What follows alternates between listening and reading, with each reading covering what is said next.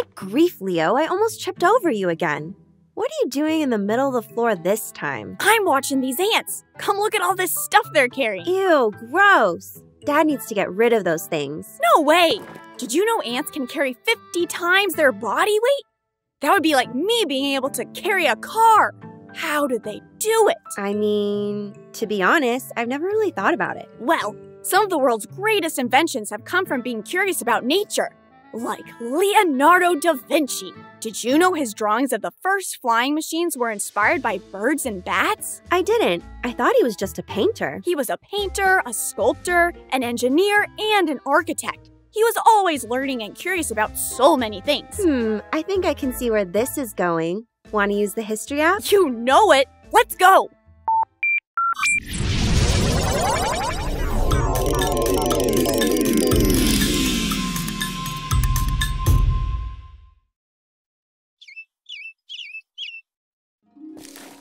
Mamma mia! Where did you come from? Did you come down in a flying machine from the sky? No, we're actually time travelers and came here from the future using this phone.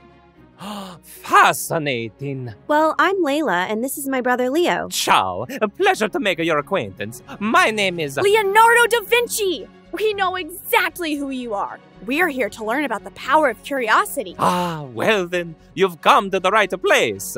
I have devoted my entire life to my curiosities of the world. I have studied animals, botany, anatomy, geometry, architecture, physics, weaponry. It's super cool that you learned about so many things. I am indeed a lifelong learner. There is so much to observe in this world that I couldn't imagine studying just one thing. I'm the same way. It must have something to do with the name. Maybe so, but I've always attributed my curiosity to growing up in the countryside. I loved being outdoors and observing the world around me. Is that where you learned to paint? No, but that's where my father discovered my knack for the arts. He sent me to study under Andrea del Verrocchio, a very well-known artist and engineer. Awesome! That sounds way cooler than regular school. I did enjoy it, and I got to explore techniques, materials, and paints. I made all sorts of paints from things I found in nature. Some worked beautifully, and others not so much. So, in other words, curiosity killed the cat? I wouldn't say it killed the cat, but it definitely made the cat very, very messy at the times. I can relate to that. Mom hates it when my science experiments make messes in the kitchen, but I remind her that my messy failures are just as important as my clean successes. That's right. Both my successes and failures made me a better painter than my teacher. If my curiosity hadn't led me to desire more knowledge than what Verrocchio could teach me, I would have never exceeded his capabilities. Yeah, it's like that quote, "Poor is the pupil who does not surpass his master." I can't remember who said this. That would be me.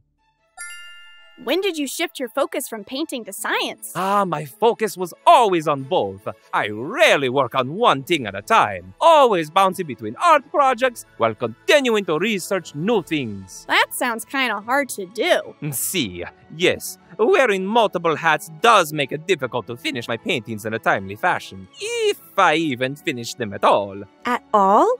Not finishing work at school is a big no-no. Do you ever get into trouble for not turning in things on time? Well, kind of. But I can't help it if observing the world takes time. There is just so much to learn. So, how long did it take you to finish, The Last Supper? 3 years. 3 years? That was one long assignment. Yes, it was. I am a slow and meticulous painter. Having a background in engineering as well, I wanted The Last Supper to be as mathematically proportional as possible. And that took a lot of time, which created a major problem. But I thought taking your time was a good thing. Not when you're having to paint on a wet plaster that dries quickly. I became curious to find a new technique, so I experimented with tempera and dry plaster. Did it work? It did. Sort of. The Last Supper turned out beautifully. But unfortunately, it started to fall apart before I could even finish it. That's a bummer. So, if The Last Supper took you 3 years to finish, how long did it take you to finish the Mona Lisa? I finished it? Phew, that's good news. What do you mean? Oh, I started it a couple years ago, and I'm still working on getting her facial features just right. What's the secret to painting the perfect face? Well, curious how humans express their emotion, I studied and sketched many people over the years. But this observation wasn't enough. I had to dig deeper. What did you do? I literally dug deeper. I dissected human bodies and studied their muscles and skeletal systems. Ew, gross. It wasn't gross, a little smelly, but it was fascinating. I can now reflect what I learned in my paintings. Your drawings have such great detail. Your curious observations really paid off. What are you out here observing today, Mr. Da Vinci? Birds! I'm so curious about flying. Do humans fly in the future? Thanks to you, they do. Thanks to me? Well, men in the future, filled with curiosity just like you, create flying machines inspired by your sketches and research. Ah, magnifico! Leo, we'd better get home and leave Mr. Da Vinci to his observations. Thank you, Mr. Da Vinci, for showing us that there are no limits to our curiosity and imagination. Arrivederci, children! Time travel. Now that sounds molto interessante. Good grief, Layla! I almost tripped over you. What are you doing in the middle of the floor? I'm looking through all these books I found at the library about Leonardo da Vinci.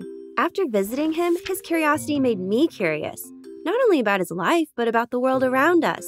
He studied and sketched so many things that he's inspired me to pay more attention to everything. Look at this! What does Macchina del Tempo mean? It looks like it means time machine. Da Vinci does it again! If you like the time traveling with Leo and Layla, watch more of their adventures at PragerUkids.com. And don't forget to subscribe.